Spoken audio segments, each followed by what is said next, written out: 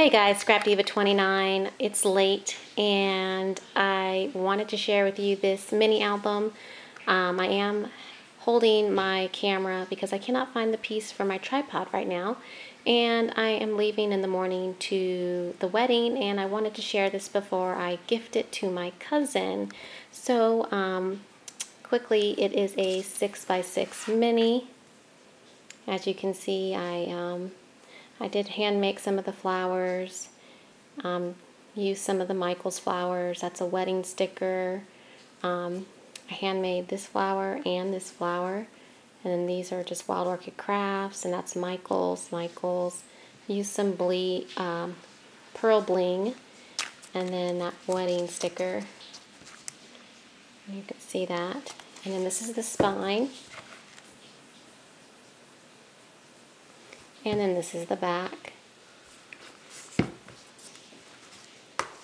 And I don't know if you can tell, but I have some really cool paper right here that's textured, and it just gives it a nice look. So let's open up the album. This is the inside. I didn't do a whole lot. This is pretty plain to me. I could have done more, but I was in a hurry and rushing, and I did the best that I could.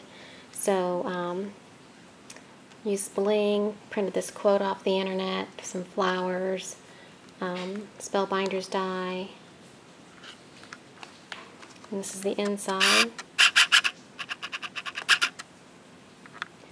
That's a Sizzix die right here, and this pocket opens up for a picture, and then I have that quote, "Love is patient, love is kind, it does not envy, love never fails." I love that Bible verse.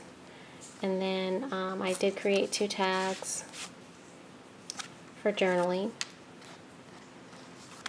And then each page has a pull-out for a picture, and then either another picture on the back or journaling. And I'm not going to pull all those out just because I am recording this holding my camera. And right here you see I've added some bling. This is really pretty bling that I got from Mon-Ami-Gabi. Looks like diamonds. This is just a sticker. It says memories. This paper was so pretty. You see it says Mr. and Mrs. I used my Spellbinder's die right here. That flips up. I embossed this side. And then this is part of the paper that I used, which is, I think, Forever and Always, and I believe it's Die Cuts with a View. I'll double check and I'll put the information in the description box below. I'm sorry you guys, I'm not on top of it tonight, but I did, like I said, wanted to share. So this is the back of this page, of this flip. Back, again using that bling, and then that says you and me. I embossed this side right here. Used some die cuts and just made that little embellishment. It flips open for a photo, and then I used the ring die that I have and Spellbinders. And right here is where the pull-out comes out for another photo. This is the back side of that page, and those are Spellbinders dies that I die cut out and used pop dots and pearls. This was a tag that I had in my stash, probably EK Success from a long time ago. Finally used it. I used the Spellbinder's die right here and just kind of did it the opposite direction, just to give it a little bit of a difference. And then there's a little heart that I die cut right there. This is pretty basic because this is for my cousin. She's not a scrapbooker, and I didn't want this album to be too complicated, but I wanted it to be pretty and elegant, where, you know, she could figure it out easily. And you can see I repeated that same heart pattern.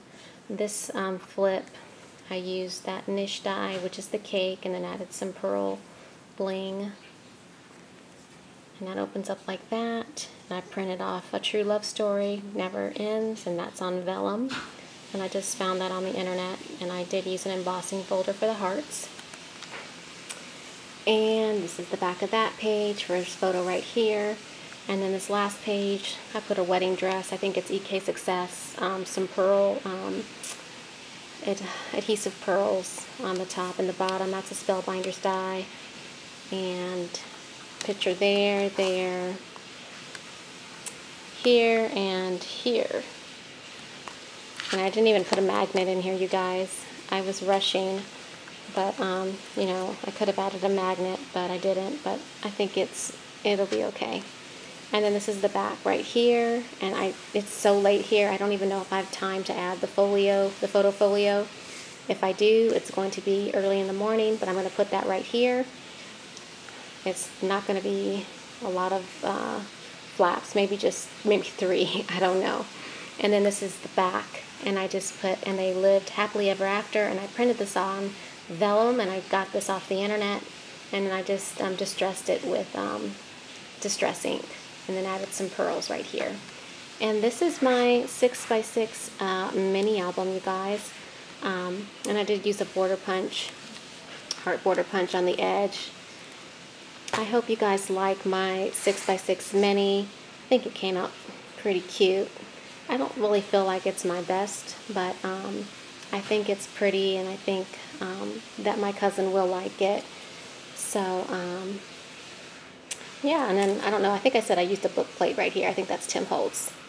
But anyway, leave me a comment, you guys. Tell me what you think, and leave me a message. And I hope you all have a great weekend, and I will chat with everybody soon. Take care. Bye.